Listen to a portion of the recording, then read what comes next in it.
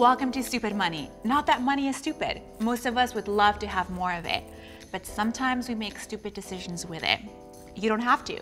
This is the show that unpacks how to stop making stupid decisions so you can be smarter with your money and have a happier, fulfilled life.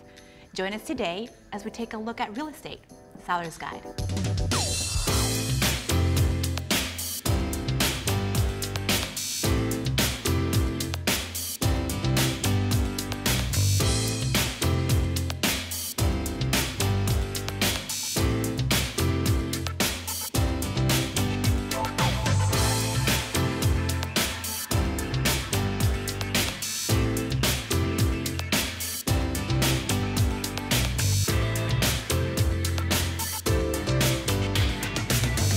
Thank you for joining us. I'm Diana, and I'm here with John and Vivian.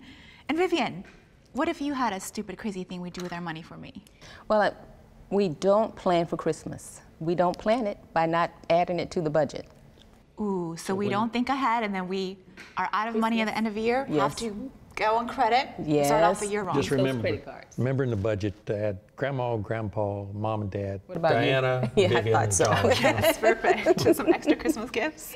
John, what about you? What's your crazy for today? Not giving routine car maintenance. Ooh, that will get me in trouble fast. It can cause some damage to the engine. New car coming up though.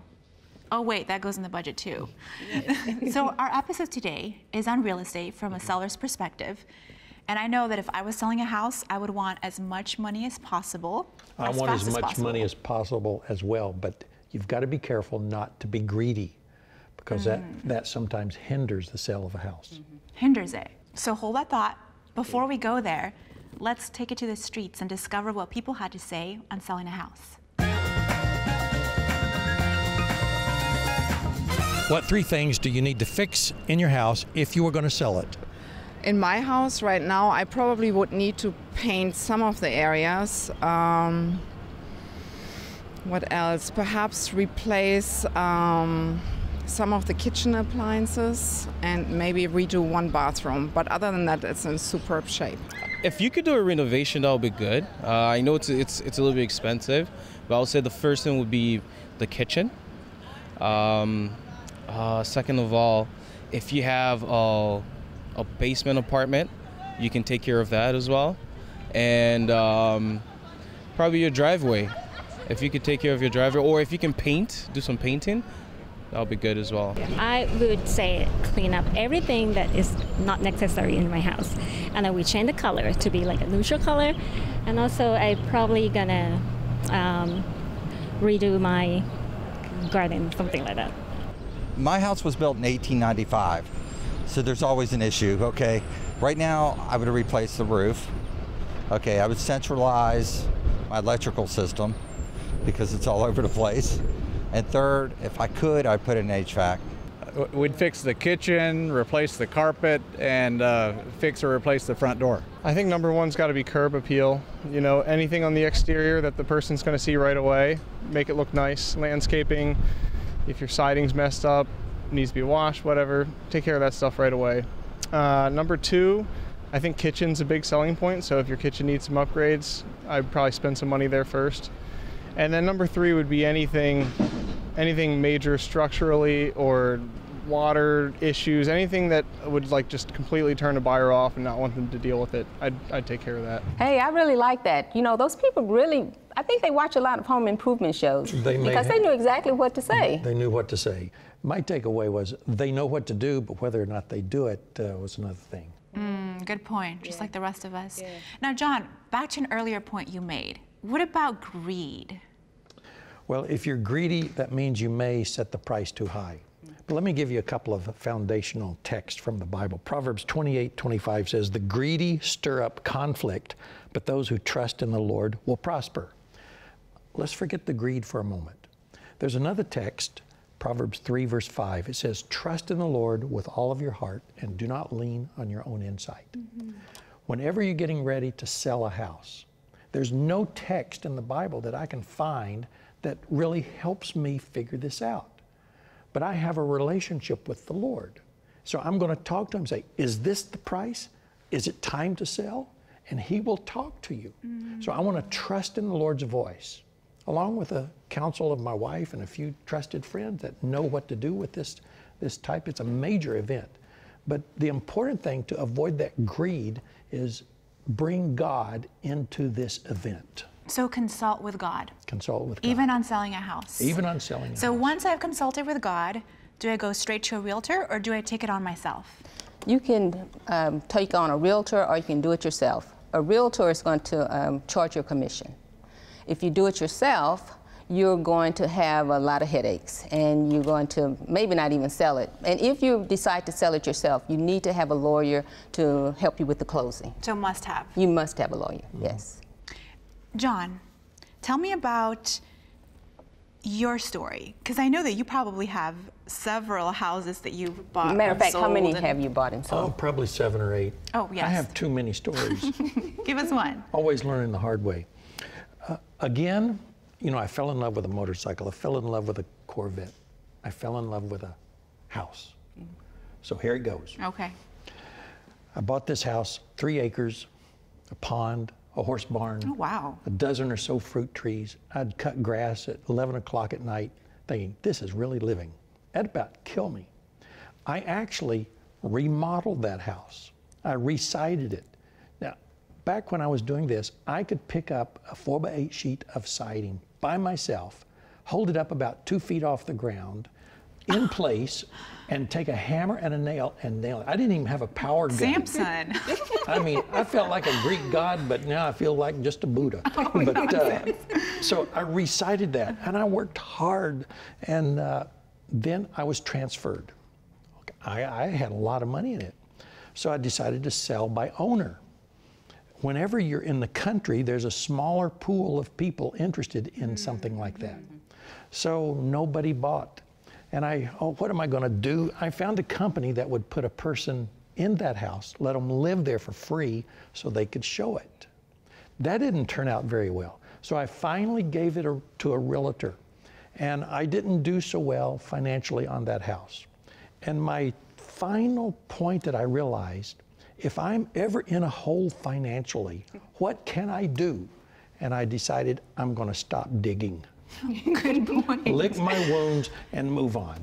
Well, I have some questions for you to see if you actually did everything possible to sell that house. I thought I did. Okay, did you clean up the outside? Yes. Okay, did you cut down the overgrown shrubs? Yes. And you picked up all the toys out of the yard? Did you put a nice, beautiful welcome mat on the front? Yes. You did all of that? Built a front porch, cleaned the garage, put gutters on it. Anything you can think of, I did. You did it. You cleaned the garage. I did. You cleaned the garage also? I did. Wow, sounds like you did everything. I even put dirt in the garden. Okay, well, one last thing. You know, you have to have neutral colors on homes. What color did you paint that house? Do I have to tell you? Uh-oh. Yeah. Lime green. Oh, that's it. There you go. That's why the house never sold. I drove back by that house a couple of years later, and they had painted it beige. I don't want it. You wanted your lime green. So Vivian, should we sell or lease? It depends, Diana, because if you lease a home, you have to make sure you're going to get back your money that you're putting into it. You know, you want to at least take care of your mortgage, but you want to make a profit also. So it just depends. These are all amazing tips. Thank you so much. And there's going to be more, so stay tuned right after this break.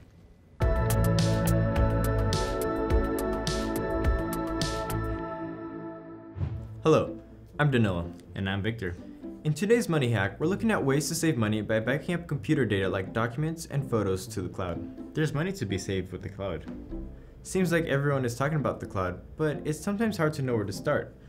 First, what is the cloud? Well, the cloud is a network of servers that stores your data remotely. Okay, got it. But it seems people are often uncertain about putting their data on the cloud. Why is that? That's partly because cloud storage has undergone rapid changes over the past few years. And will likely continue to change? Of course. It's important to pay attention to updates to cloud service policies. So, how can the cloud save people money? Well, for starters, it could help you avoid losing valuable data. all hard drives eventually fail. Many people have ended up taking their failed drives to a data recovery service to retrieve data that just wasn't backed up. Never fun. So how much does that kind of data recovery cost?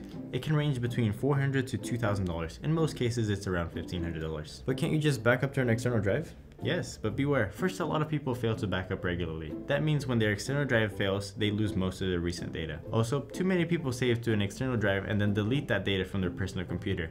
That means it's only on one drive, which is a big no-no.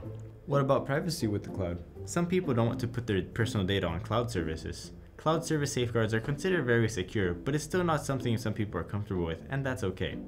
But for most people, the encryption used by cloud service companies is enough to give them confidence.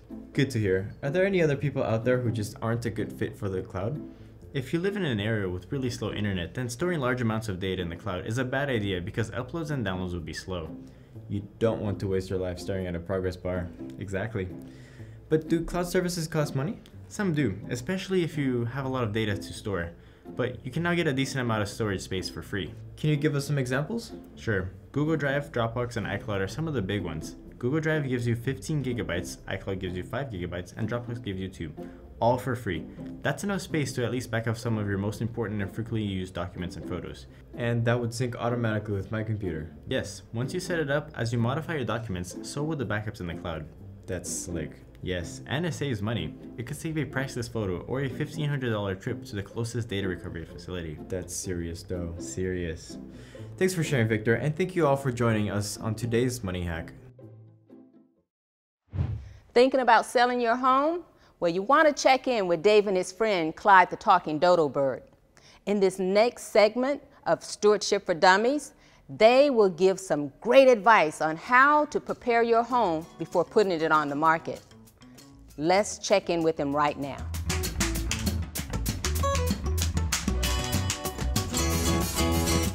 This is my friend Clyde, a dodo bird. Do. Did you know that dodo birds are extinct? Stink! I do not stink. No, Clyde, I didn't say stink. I said extinct. It means, well, there are no more. Yes, there is. You leave Pastor John out of this. Well, you asked. You know, Clyde, I heard last week that you're trying to sell your house. Is that true? Yeah, but I'm not sure how to go about doing it. You got any suggestions? Well, let me ask you some questions. Fire away. First, do you want to sell it yourself, or do you want to use a real estate office? Oh, I already have a real estate agent. It's called Friday Night. Well, is that a reliable company? Oh, sure. I bought the first tree house from them. Then why did you move? Woodpecker moved in next door. Have you ever lived by a woodpecker? Can't say I have. Well, don't. They make a lot of noise when they eat, and they break one of the 5 rules of a tree house. What's that? They make too many holes. Oh. So now you live in a different tree house. So tell me, how long have you lived there? 2 long years. Well, that's not very long. Oh, and the dodo's lifespan, that's 4 years. Oh, so birds live half as long as humans? Well, don't rub it in. Okay, so you live in a treehouse. Is it in a good, safe neighborhood? Oh, it's in the middle of Sherwood Forest. Sherwood Forest? Oh, you mean Sherwood Forest Park downtown. That's what I said, Sherwood Forest. Okay, that is a nice section of town, but what condition is your treehouse in? Does it need any work? Well, it could use a little work, such as, well, first, the limb it's on is starting to crack. Limb? You live out on a limb? Yeah. And they call me the dodo. Duh, it's a tree house. Well, let me ask you, have you ever thought about moving it to the ground? Have you ever heard of a dodo living on the ground? Yeah, I guess I haven't. You know, David, now that I think of it, I'm not so sure I want to sell my house after all. Well, why is that? Because if I do all the repair work that it needs, it's going to look so gorgeous, I'm not going to want to sell it. Unless you want to buy it right now as is.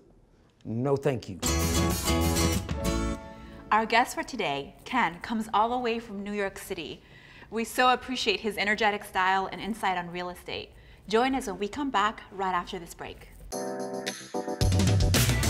Welcome back. I'm John Mathews. This is Stupid Money. I'm always amazed at the things people do with it. We're talking about real estate from a seller's perspective.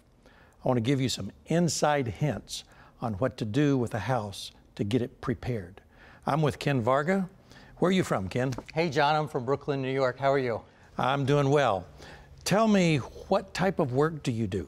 Well, I live in Brooklyn. I work in Brooklyn. I work in Manhattan, and I inspect these new high-rises in Brooklyn and Manhattan, Queens, and the 5 boroughs. So there's a lot of new development going on in New York right now, and oftentimes developers hire my company, which is called ProHome, a little plug there, to come in and do inspections, new unit inspections. So we look at the very fine details of a unit before it gets to a buyer. So you do inspections, you're looking for details. I know the definition of inspection, but I want to sell my house. I ask you as a friend to come over to my house, look at my house to help me prepare. What are you going to find as a building inspector? Like you said, having a friend come over to your house and kind of give your house a quick a quick overview, but then more importantly, getting into the details of your house, turning on the faucets, looking at cabinets, looking at the walls, looking at the paint. They can give you an assessment of their feelings. They can say, look, you know what, John, you got a lot of holes in your wall here. Why don't you spackle those, sand it, repaint it? Fit and finish is really important to making a first good impression. Okay, what is fit and finish? Well, think about what you see initially, okay? What stands out to you? For example, holes in your wall. Say you had paintings on the wall, you've switched locations, you've these little holes on the wall. You want to cover those up. You want to spackle them, sand it, and repaint it so your walls look clean and smooth. You don't want to see bumps and waves in your wall. Caulking in your bathroom, around your tub, around your sink. You don't want to see old, cracked, or moldy caulking. Caulking is easy to take out, easy to put back in, and leaves a nice finish. Shower heads. You don't want to see a shower head that's full of crusty calcium or dirty. You can go to Home Depot, pick up an inexpensive shower head, put it on there. It leaves it a really nice finish, looks shiny and new. Give me 3 things that I need to fix in my house, and they've stood out for you in your building inspection for many years, that I probably ought to pay attention to. Well, your kitchen and your bathrooms are 2 critical areas, especially when it comes to leaky faucets, old faucets, or anything like that. You want to make sure that there are no water leaks, that all your faucets work very smoothly and are very presentable. That's a very, very important one. Your shower, you want to make sure that the showers work. You want to make sure that the shower heads look nice, that there's no buildup, that there's no clogs, that there's no dribble or calcium marks coming down the walls or anything like that. Those are 2 things that really stand out immediately. And of course, your paint, your countertops. If you have lighting under your countertops, you want to make it. These are simple fixes that you can, fix fairly quickly and for presentation purposes. What's the craziest thing you've ever seen that needed to be fixed? Well, the other day I was inspecting a luxury penthouse, and unfortunately, not all contractors are well, so let's just say some cut corners. So around the door jamb of the shower, there was tiles, okay? And there was supposed to be 2 tiles, 1 tile, 2 tile, 1 tiles. Well, what they did is they put 1 tile around the whole door jamb, and then they cut it in half with a grinder. So you saw the grind marks on every other tile. It's supposed to be 2 tiles, 1 tile, 2 tile, 1 tiles. But they ground the middle one in half, and it was really ghetto. And this was just one of those contractors trying to get away with a mistake they made and not do it the right way. So you want to pay attention to all the contractor work and make sure that it's done the right way. What about craftsmanship? Do you see refined craftsmanship, or is that a problem? It's funny you ask that, because a lot of these penthouses are millions of dollars. In fact, I just inspected a penthouse yesterday, more than $10 million. Now, you would think that the fit and finish would be perfect, but surprisingly, you find little things that get overlooked. Incinerator, a garbage disposal, doesn't work. It's installed, they forget about it, they're gone. When you go to test it, it doesn't work. It could be a faulty, it could be electric, but these are the details you need to pay attention to. Cabinetry have, you know, magnetic stops and so on and so forth, and different hardware that help them open or close. They malfunction. You would think a contractor would be fit, you know, his fit and finish would be impeccable, but a lot of times it's not. It's not always that way. It doesn't matter how much you pay. Yeah. You need to look at it closely and make sure that they're doing the job. Yeah, so that's why they hire you to come along and say, okay, fix this, fix this, fix this, fix this. Exactly. You know, I go through the units with a very detailed eye and give the developer an opportunity to fix those before it gets to the buyer. Now, in some of those high rises, they don't have attics, do they?